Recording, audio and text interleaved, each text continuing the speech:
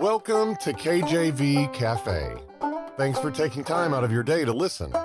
Each episode of the Cafe is dedicated to studying the Bible verse by verse from Genesis through Revelation. Your host here at the Cafe is Bible teacher Clark Covington. Looks like the coffee is hot and ready, so let's get started. Amen. Glory to God. Welcome to the program. Welcome to the Cafe. Pastor Clark Covington here with another episode of KJV Cafe. I'm so glad you're here. Praise the Lord. It is a wonderful day here at the Cafe. I'm so excited to be here as we dive deeper into God's Word. And we're on Genesis 15, verse 1, part 2. And we're going to spend a little time here on this beautiful verse, Genesis 15:1. I'll just read it. After these things, the word of the Lord came unto Abram in a vision, saying, Fear not, Abram, I am thy shield and thy exceeding great reward. And we see here in Genesis 15:1 that, hey, Abram just went through a whole lot of turmoil, a whole lot of turbulence, amen. He'd just gone through a battle to get his nephew Lot back, to restore Sodom, to defeat these invaders, amen. Him and his 300 or so trained servants, amen. It's incredible what God can do with just a small group, amen. And it's incredible how little really we have about this battle, right? Verse 14 of Genesis 14. And when Abram had heard that his brother was taken captive, he armed his trained servants born in his own house, 318, and pursued them unto Dan. Verse 15, he divided himself against them, he and his servants, by night, smote them, and pursued them unto Hobah, which is on the left hand of Damascus. Verse 16, and he brought back all the goods, and also brought again his brother Lot, his goods, and the women also, and the people. And that's it. That's kind of like what we have, the account of the battle. So while we don't have a lot of details, it does say that he smote them, right? And he brought back everything. He smote them all. He brought back everything. As far as we can tell, he wiped them out, and in verse 20, Melchizedek here, picture of Jesus, says, Blessed be the Most High God, which hath delivered thine enemies into thine hand. And he gave him tithes of all. King of Sodom wants to give him things, but he won't take it because he said, I'm not going to have God say that the king of Sodom or anyone made me rich but God. And so, look, anyone would be shook up. He was shook up, I'm sure. And after these things, the word of the Lord came unto Abram in a vision, saying, Fear not. So we see God is loving and kind. He knows Abram's state. He knows Abram shook up. He's not going to wait for like something else to happen. He's just going to present himself in a vision saying, look, don't be afraid. And he's going to give him these promises. I am a shield and I am a great reward. Okay. But before we get to that, we notice the I am. So I am thy shield, right? God is speaking personally to Abram. If I tell my son's afraid, we're going to go on a nature walk and the trail looks unfamiliar. And I look at my son, I tell my son, don't be afraid. I'm going to take care of you. We'll be okay. Now I'm his father and I'm speaking to him personally, not a group of people, not corporately, not generally. I'm addressing my son personally, letting him know I'm going to take care of it, right? God is addressing Abram, his son, personally saying, hey, I've got you. I'm going to take care of you. And we look at this and say, well, Abram was special. Hey, you're special to God. And God wants to have a relationship with you. And we're going to take a break and look deeper into this idea of that personal relationship with God coming about by living in his will. Stay tuned. You're listening to KJV Cafe. We encourage you to look us up on your favorite podcast app and subscribe to our channel on YouTube. Now let's get back to some more in-depth Bible study. So let's demystify a little bit. What does it mean to live in the will of God? What does that mean anyways? People are looking for some great proclamation from God of how they should live. Just look in your Bible and you'll find much truth about how to live in the will of God. We understand living in the will of God helps us become close to God, and we can have fellowship with God, just like Abram had fellowship with God there in Genesis 15:1. So living in the will of God, what is living in the will of God? Living upright. That means without sin, the best that we can. Teach me to do thy will, for thou art my God. Thy spirit is good. Lead me into the land of uprightness. That's Psalm 143:10. David's asking God, teach me your will. You're my God. That's a personal God. Your spirit is good. Lead me into the land of uprightness. How about renew your mind and be not conformed to this world, but be ye transformed by the renewing of your mind, that ye may prove what is that good and acceptable and perfect will of God. So the will of God, David asked, Lord, teach me the will of God to live in the land of uprightness. The will of God, teach me to do what's good and acceptable and perfect in your will, right? Romans 12:2. And that's not being conformed to this world, renewing our mind.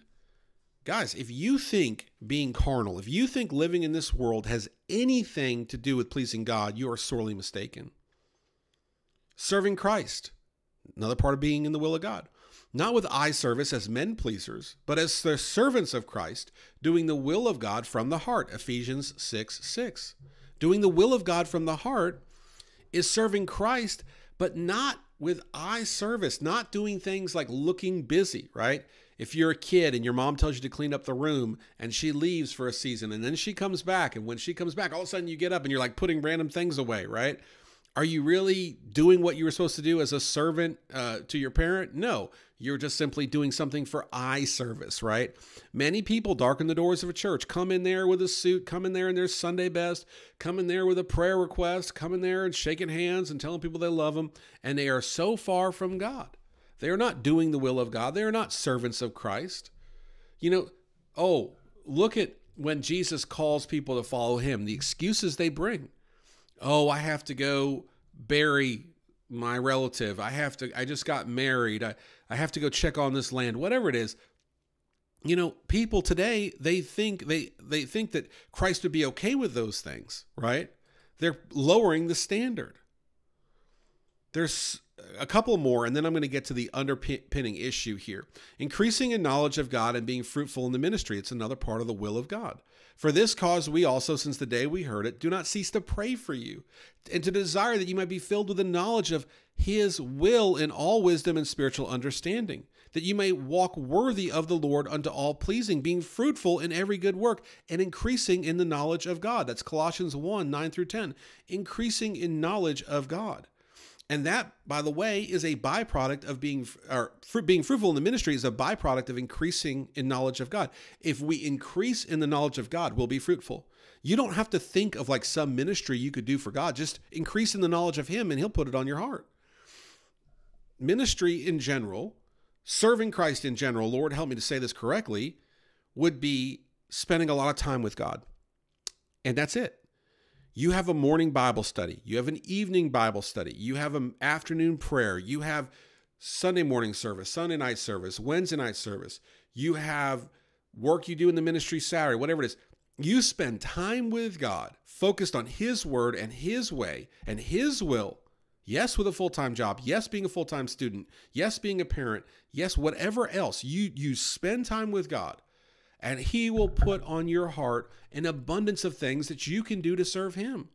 I mean, the disciples didn't lack for things to do, right? They had forsaken all. They were living for God. They had plenty to do. Paul didn't lack. Amen.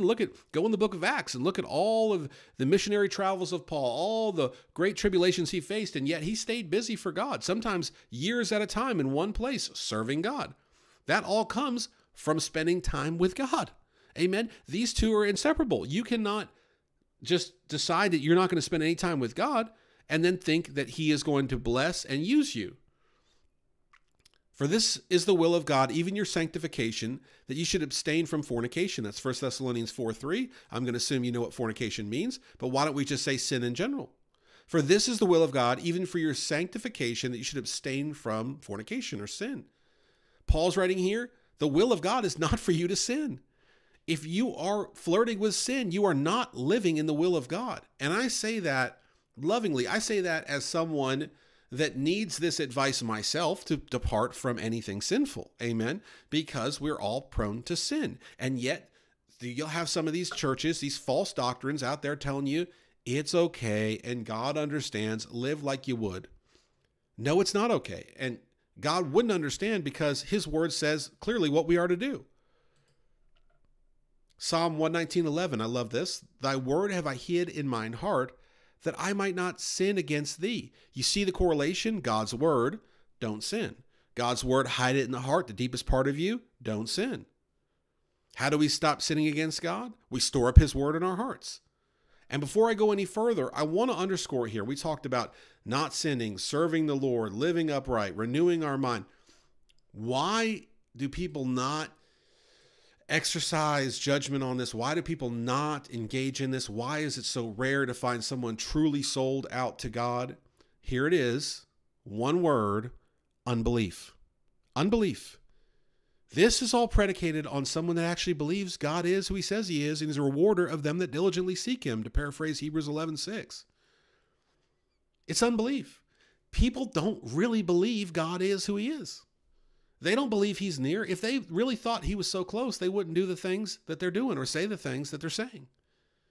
You know, we are to bring everything to God in prayer. We are to pray without ceasing. The idea the Bible speaks of bringing every thought in subjection to Christ.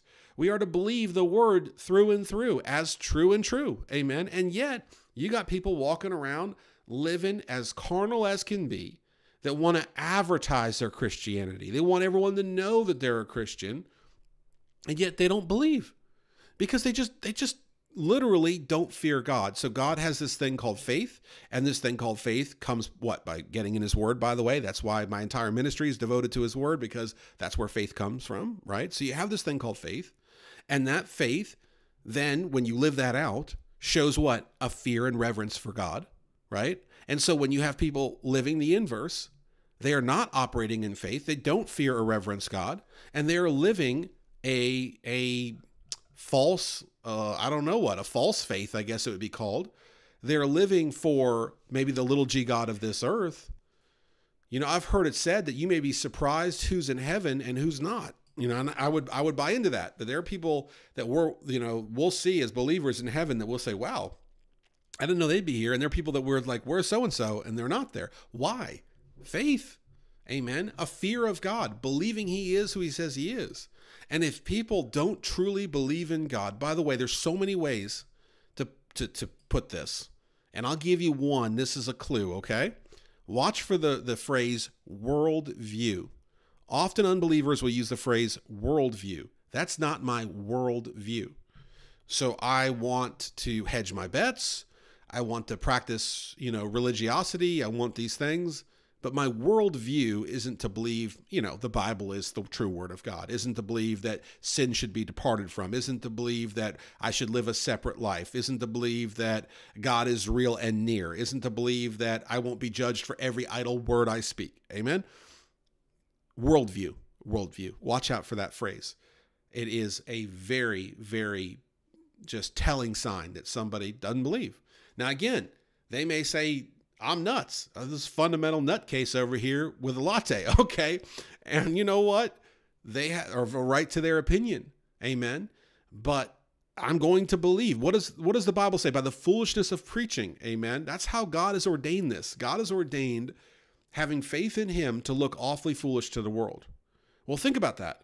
If we're living in the world, if we're tempted and flirting with the world, then how do we look to God? Do we not look foolish? Amen. Man, you get into Proverbs, you read about the fool, in common day language, vernacular, nomenclature, the word fool is no big deal. In the Bible, the word fool is a severe word. It is a very, very, look that up, Bible word fool, that goes deep. It is very deep. It is not a good term to be associated with. And yet we have many living quite foolish today, thinking they know the true God, having absolutely no idea who he is, having no fellowship with him because they can't find time to seek him.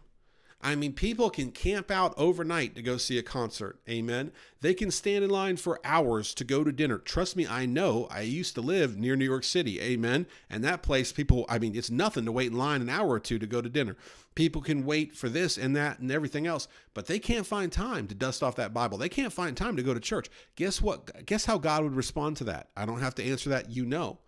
But we see that when we are in the will of God, as Abram was now in the will of God, living for God, following him by faith, God is doing mighty things with him and through him. We see a closeness and a promise from God. Tune in next time as we get deeper into Genesis 15:1. Thank you for listening. Take care. God bless, and amen. Thanks for spending time with us today at the cafe. We would love to hear from you. You can email Brother Clark directly at clark@enduringpromise.org. See you again tomorrow. Same time, same place.